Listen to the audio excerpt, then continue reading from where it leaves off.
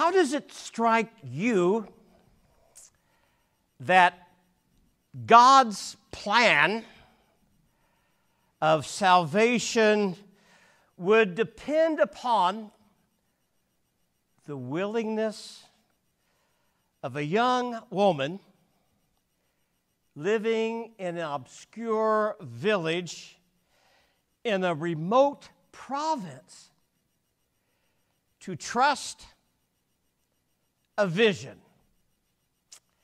that tells her that God wants her to conceive a child. And by the way, the salvation of the world would hinge on her willingness to trust that vision. Think about that. There's two ways that I can imagine Mary. Two ways. One, I can imagine her as a frightened little girl, overwhelmed by events far beyond her control. Just this simple, rural, uneducated child of God, chosen to be the vessel of grace. That's one way of looking at it. And there is another way to view Mary. And I think it is a way that is more faithful to how Luke describes her and describes the event. Because here we really find a determined, a strong, assertive woman. A woman of power and of influence, educated and sharp and committed. She's resourceful, competent, and clear. And we need to remember that it was from her that Jesus learned much of what he knew about God's will for him. The key to understanding of Mary comes at the heart of today's text. And we identify that from the poem sung by Mary, where there's that Latin translation of the first words of the Magnificat, and that is, "My soul magnifies the Lord." Kind of like a breath of heaven when your soul is magnifying the Lord. An internal soul recognizing it.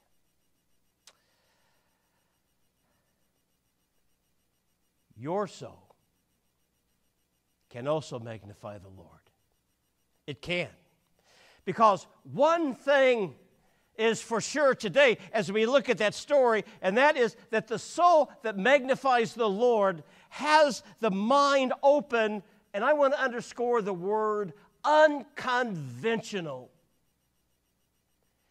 Something about the unconventional ways of God provides a remarkable opportunity for miraculous things to happen. Take, for instance, the virgin birth. Many of us will accept the virgin birth, and we do so on the basis of biblical authority. We'll come to a place and say, well, it's in the Scripture, it says it. But while we may say we believe in the virgin birth, do we understand it? Okay? A friend of mine has a story about his 6th grade daughter, and her name was Angela. And Angela was a very bright and insightful girl, but she does not understand everything she hears in church, okay? Like many of us, we can maybe identify with that. And one day, Angela was in the cafeteria at school, and one of her curious friends just asked her, "Angela, are you a virgin?" Okay. She was really on the spot because she didn't know what the word meant. She had no idea what it meant. But she did some quick thinking, and she kind of processed some things, and she recalled that the only virgin she had ever heard about was Mary. And everyone knew that Mary had a baby. So Angela's connected some dots, and she came to the conclusion that therefore a virgin must be a woman who had a baby. And so, armed with that conclusion, Angela announced largely in the cafeteria, "I am not a virgin." And several people nearby registered their shock, and one of the cafeteria workers whispered into her ear, "Angela, I don't think you know what you're talking about." Well, many of us, adults included, I don't think we know what we're talking about when we start talking about the virgin birth. But as I understand it, this birth means that Jesus came from God. That's what it is getting at. He is God's Son. And the emphasis is not primarily on Mary, but is on the creative, life-giving power of Almighty God. So realize this, and that is Jesus is not the product of some kind of human evolution, but is the product of an intervention of a transcendent God into human history. Chew on that. Can you receive the unconventional ways of God and connect with Him? When we can do that, our souls will have an opportunity to magnify the Lord. But sometimes we get stuck in a rut. We can't figure it out. And what someone rightfully said, a rut essentially is a grave with the ends kicked out of it. You can't move beyond. But something about the unconventional provides an avenue for the miraculous hand of God to do things. And so when we take our annual Sunday where we look at Mary, the mother of God, born of a virgin, and all of the story of that and what that means, it essentially talks about the unconventional ways that God can bring about a remarkable thing as God has intervened in human history. So, think of what she said. I am the Lord's servant. Mary answered to the angel, may your word to me be fulfilled.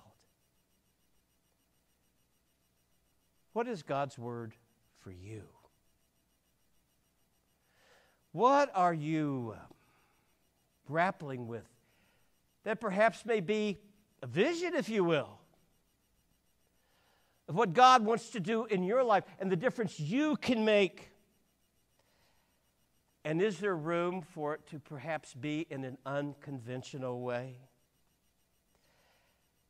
And it's precisely there that Mary helps to prepare us in this season of Advent by realizing through her how God acts through ordinary human beings like you and me. Ordinary human beings that trust God enough to undertake extraordinary missions beyond their capabilities and clearly beyond their imagination. Now, I know and I recognize that there is a side of us, we're just uncomfortable when God acts that way. We want God to appear in person, unmediated by anyone else, even by angels, as awesome as Gabriel must have been. But we seldom know God comes directly except in the person of Jesus. And then it is only as God incarnate. So how many of us understand that just as then, it is true today, God is waiting for each one of us to say, "Let it be to me according to your word." I want to do it. And that posture is to be at the forefront of our life from the moment we are born until the very day God calls us home. That is our mission to be about. Just as God waited for Mary to say it. Well, like Mary, if you think about it, we cannot fully understand what is going on. I don't understand it, but I believe it. I accept it. Like her, we can only remember that we are members of a community of Christ followers whose life story is a story of God's action on behalf of the whole world. And just like Mary, we cannot foresee what the future will be if we accept God's will, other than we know it will be a blessed adventure. Like Mary, we can only know that because we are members of the body of Christ, God also has no other hands and hearts and minds in the world's but ours. How do you think this place got decorated? It's because human beings took their hands and they got involved. How do you build a building? People get involved. How do you bring help to someone who's hurting and crying? You reach out to them. You do it as individuals. God has no hands but ours. And will we say, as Mary said, "May it be to me according to your word and your will"? And just like Mary, for us today, we can only know that if God's will is to be accomplished in this world, we must play our part as Mary played hers. So as we go about our work days, taking care of Christmas plans, going on all those holiday errands, doing those things we do during this month, as we go about all of our daily responsibilities, let us recall Gabriel's greeting in our minds and our hearts as he greeted Mary. Because God is waiting for the holy child of Bethlehem to be born in us, and he cannot be born in us unless we are prepared, like Mary, to give over ourselves, our souls, and even our bodies to him. The Holy Child cannot be born in us unless we, like Mary, find faith and courage to let it be.